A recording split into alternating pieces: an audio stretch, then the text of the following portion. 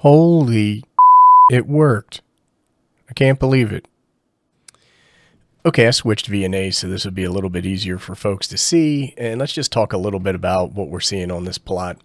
Now, what I wanted to do with this project was build a 2-meter low-pass filter. And so that would mean that there would be a certain cutoff frequency.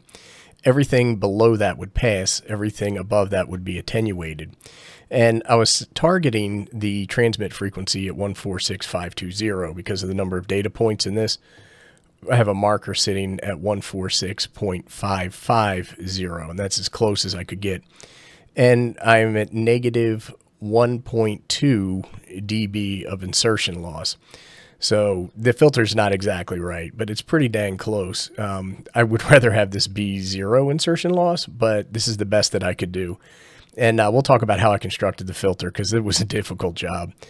And for the roll-off frequency, which is typically 3 dB down, and so you would, let me move this down. You would say that negative 3 dB down would be right around, let's see, this is taking forever and I apologize.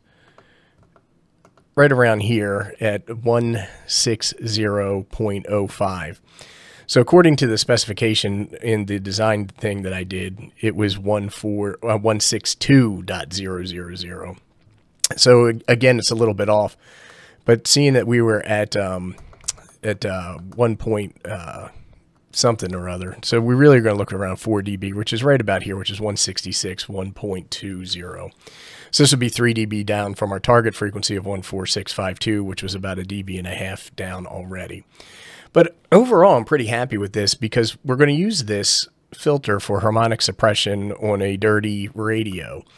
And so if you take 14652, let's just call it 150 megahertz, double that, the first harmonic that we see is going to be around 300 megahertz. And if I come down here, that's actually at 31 dB down, which is fantastic. So it should suppress the harmonics, and that would meet the design spec of what I wanted to accomplish. All right, let's take a look at the filter itself. I know we said we're going to take a look at the filter, but here we are. And what I did is I just extended this up to 1,000 so it would get our third and fourth harmonics as well. And then you can see based off of this line, we're below 10 dB of attenuation, which should be enough to get the spurious emissions in check and be legal. But after we have our roll off, you can see that skirt's pretty steep. Then we start to climb back up. So let's go ahead and take a look at the filter now. So here's the circuit that we built, and this is on a Nano VNA test board kit. And I think I've done other filters on this board. It's really nice for prototyping and makes things super handy. But if you take a look at it, you have an input here, and then you have an output here, and then you can feed your signal through whatever circuit that you want to put in there. Now these little holes are all connected in goofy patterns, and you have to know what those patterns are to be able to build your circuit. But this is just a very simple pi network. And so we come in and we have a capacitor shunt to ground, and then in series we have an inductor, and this is an ugly inductor, but don't laugh, it kind of works. And then we have another capacitor shunt to ground. And when I went to build this, I didn't have the exact value for the capacitors. So I have these capacitor kits here that I use, and it was calling for 20 picofarad capacitors that you would use as these shunts. And the closest I had was 22 picofarads. And when I started to measure these on my meter, they were coming out at 17 picofarads. So I found two that were 18, and that's what I used here, two 18 picofarad capacitors. So I knew I was going to be off a little bit, but I was hoping it wasn't going to be that much. And then the next thing I needed to do is get the inductor. Now the inductor is super duper low inductance. And what I did is I just started rolling coils, and I was, adding windings and taking windings off. But because the inductance is so low, I had trouble measuring that as well. So what I did is I just put one on there, and I added wraps and removed wraps until I got the curve to look right on the trace. And then I spread these out a little bit because compressing or expanding the coil will change the inductance value. And that's how we got to what we got. So here's the website that I used, and I'll have a link to this below in order to design the filter. And when you come over here and you take a look at it, what I did over here is I put in for a low-pass filter, Chebyshev designed. And the reason I did this is I believe these have less ripple at the top. There's other filter types that you can use and you can play around with. And then for the topology, you can pick shunt first or series first, and I pick shunt first, so it would be a pi network. If I pick series first, it would be a T network. So we went with shunt first. And then you can pick the number of components that you want. Because the NanoVNA test board is so small, I just picked a third order. And then I think I mentioned earlier, I set my cutoff frequency to 162 megahertz. Passband ripple at 0.1 dB. Output impedance that we expect is 50 ohms, and input impedance we expect is 50 ohms. Who knows what it is on the test radio that we're using, which is the talk pod. I think it's the A31 or A32 or something like that. I don't know. But it's not even worth mentioning the name of the radio. And then I took these component values and I picked standards. And I didn't have any of the standard components. So I had to make my own inductor and then get close with the capacitors.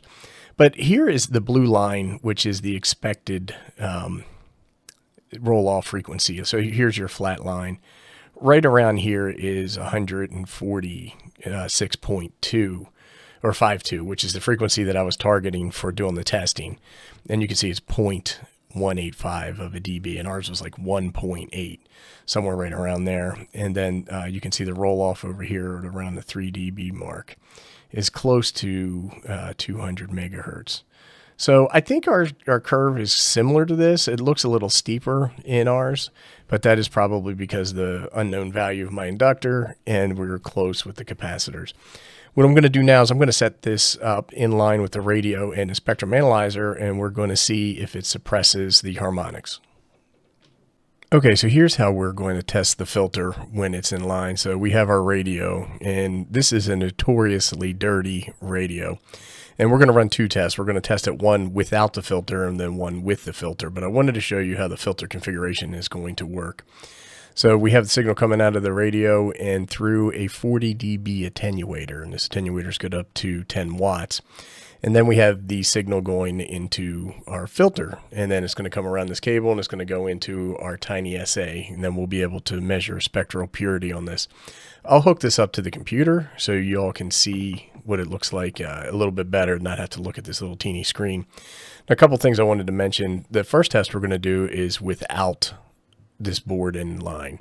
So we'll get a baseline of the harmonics of the radio, then we're going to put the filter in line and see what the difference is between the two and if the filter worked in cleaning up the signal on the talk pod. Another thing I wanted to mention is that the size of this filter would not connect directly to the radio. So if you wanted to use this in the real world, one, it's fragile, so I'd have to put this in a case or something like that. And the other one is that if you try to connect it, this button or this knob is going to be in the way. But if this works, what we could do is we could potentially build another filter on a longer PCB, maybe put it in a case. I don't know if I'm going to do all that because this radio is pretty crappy and I'm not really interested in using it anyway. This is all kind of like theoretical testing and stuff like that I wanted to do. So let's get this connected to the computer and then we'll do the test without the filter and see what we have. Okay, we have the radio set up, and then here you can see we do not have the filter in line. And we're going to configure our tiny SA to make sure that it's ready for the test. So here we go. I want to go into the menu, and the first thing I want to do is I want to pick measure. So I pick that, and I pick harmonic. And the harmonic that we want to measure is 146.52 megahertz. So we've gone ahead and we've set that. The next thing we're going to do is we're going to come in here and we're going to go into level. And when I pick that, I want to pick external gain, and then I'm going to pick -40, and that's going to account for my attenuator. Okay, after we do that, we want to come back in here, and then we want to go into display. And when I pick display, I want to pick draw line. And we're going to do a line at -16.02 times 1, and that's going to put a blue line across the screen. You can see that blue line. So when we do a harmonics test, any spurious emissions or harmonics need to be 40 dB below the fundamental. The fundamental is the frequency that we're transmitting on. They also need to be below that blue line, which is represented in the code or in the FCC rules as 25 microwatts. 25 microwatts, if you do the math, equals -16.02 dBm. So that's why we have that line there. And one of the things I want to do is I want to go back, and then I want to go into level, and I want to look at attenuate and make sure that it is set to auto, and it is. So we're good to go. What I'm going to do now is I'm going to key up the radio. It's going to take a couple seconds to sort itself out, and then we want to see what our final readings are.